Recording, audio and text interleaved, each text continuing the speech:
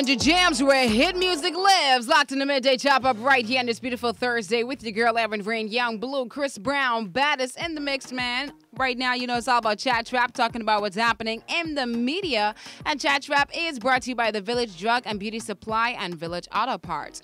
There's only one place you need to shop for your hair, skin, baby items, grocery, and the household. And it's at the Village Drug and Beauty Supply store, located at number 57 Alexandria Boulevard, Nassau Village. You can get 20% off the premium now at the Village Drugs and Beauty Supply store. You can also call them at 393-3419 or WhatsApp at 441-3943. So let's talk about what's happening today. What has been hitting the headlines, all the juiciest topics. So briefly, I just want to say the fact that Lil Baby decided to say that he believes that he is the Lil Wayne of this generation. Do we all agree with that? I mean, he's pretty good. I don't know. A lot of persons didn't like the fact that he's comparing himself to Lil Wayne, or they don't like the fact that to see these young rappers compare themselves to someone else in the game. And it's like, I mean, it's quite a comparison because Lil Baby is right now at the top and they are really pushing him, seeing that he said, you know, he isn't interested in getting any tattoos. And right now he does seem to be leading the way for the younger generation. And maybe he is Lil Wayne. Who knows? I don't know. But he's definitely good. But hey, I just wouldn't put the two, you know, together. And also, DaniLeigh, she finally announced that she's pregnant by the baby. And everyone kind of already knew this. But yeah, she finally announced it. And she also announced that she is having a baby girl with the baby. So, hey, congratulations to the two right there. But moving on to more important news, Drake announced that his album Certified Lover Boy will definitely be released before the summer is over. And now Drake has custom-made Air Forces to match, which should also be released at the same time. However, unfortunate news for Nike lovers. Nike could soon face a sneaker shortage if the COVID-19 pandemic continues. And I know a lot of people do not like hearing this, especially those ones who purchase the sneakers as soon as they drop.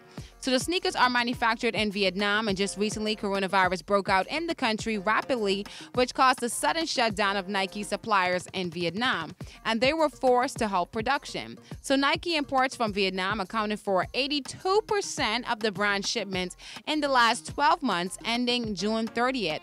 And it's sad to see that the potential sneaker shortage is right around the back-to-school season and could have a significant effect on Nike's usual sales during the season. Oh boy, because you know you're always getting the Nike shoes to go back to school, and it's like, what are you gonna do if, you know, if they have a shortage? I don't know what I'm gonna do, but I'm just hoping that they don't have the shortage. And the man in charge of directing Friday's Tokyo Olympics opening ceremony has just been fired. What is going on? Friday is tomorrow. We all know it, but he's been fired hours before the start of the event after it was discovered he made a Holocaust joke in 1998. All I can say is be careful what you say, people, because trust me, it will haunt you years in the future. So in the old clip, he can reportedly be heard saying, "Let's play the genocide of Jews." Oh boy, one thing I can tell you, if you're trying to make it big in whatever industry, do not mention anything about the Jews. This will always get you in trouble. Of course, that's what happened to Nick Cannon.